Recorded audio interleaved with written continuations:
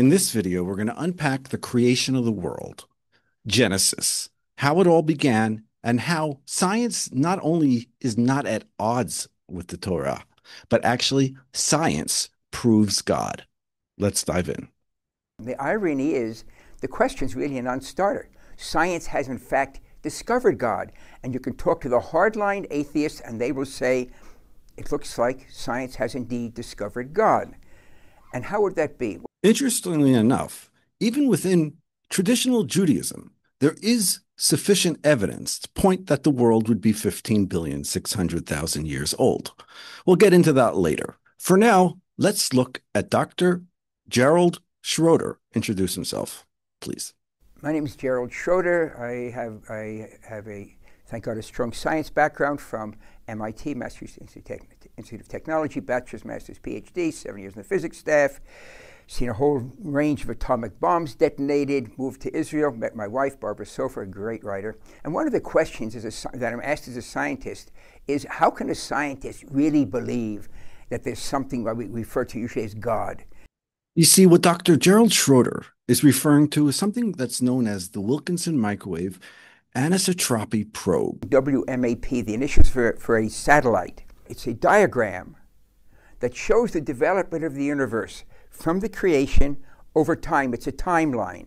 Every word on that diagram comes from the NASA site. It is the condensed knowledge of the scientific community of how the universe created and how it got to where we are today. Each of the lines, the vertical lines, is another billion years. So there you have the scientific definition, which we'll get into just a little bit.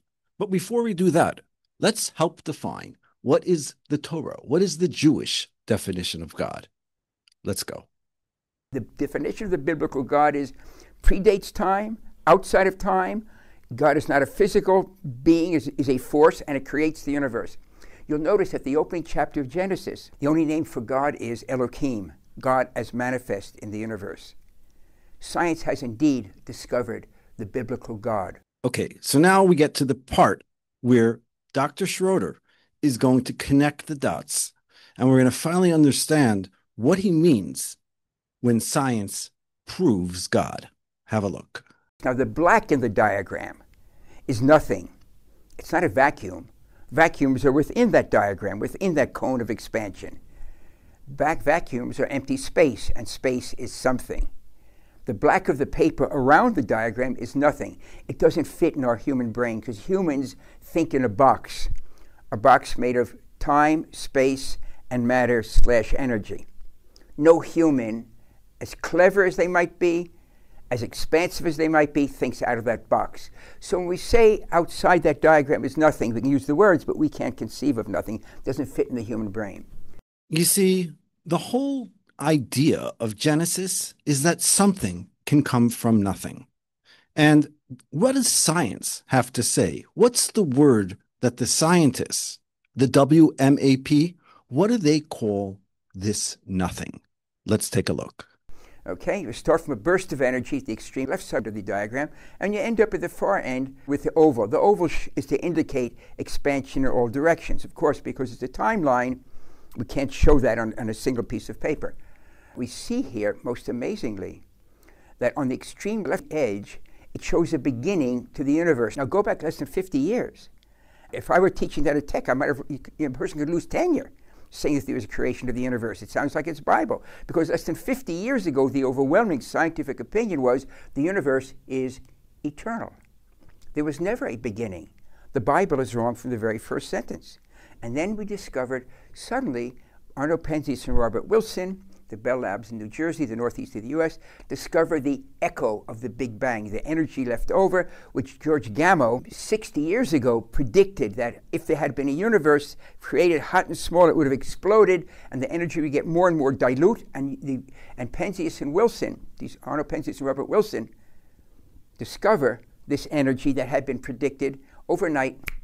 The Bible got it right. There was a beginning to the universe. So now let's get back to Reb Aryeh Kaplan's book called Resurrection and the Age of the Universe. You see, the age of the universe, although today we count 5786, there's an opinion that the world is 42,000 years. And Rav Yitzchak of Akko, Rav Isaac of Akko, who was a student of the Ramban, who lived in the 13th century, writes that if we multiply 42,000 by 365,000, we end up with 15.3 billion years. So we have a source that's way before all of the estimates of today, showing that there is probability within Jewish tradition for a 15 plus billion years old universe. Let's take a look at the next clip where Rabbi Gerald Schroeder, yes, he's a rabbi as well. He teaches at Torah, recorded this video around 15 years ago. Let's take a look. Is there a God or not? Notice that the creation force isn't the three-letter word G-O-D. If you look at the words carefully, it's a quantum fluctuations. That understanding was first brought down by Ed Tryon, brilliant human being, in the journal Nature almost 40 years ago. The universe allows creation of something from nothing, provided you have the laws of nature, the quantum fluctuation. Tryon realized, and he published in the journal Nature, one of the two leading peer-reviewed journals in the world, that you can create something from absolute nothing, provided you've got the laws of nature, quantum physics and the laws of relativity. In other words, the laws of nature. So something can be created from nothing. And that's what Genesis talks about. It starts by telling us that in the beginning, there was nothing. Now, like we said, nothing can't be understood simply. But the Torah and Talmud do tell us about things that were created before creation. For instance, Olam Haba was created, the future world was created before this world. And this world is just a path to the next world. Secondly, we also say that Gan Eden and Gehenum, both heaven and hell, were created before the universe. But before everything came tshuva, repentance. And before that came the Torah. So in order to have the Torah, we need to have repentance. And repentance is the beginning of everything.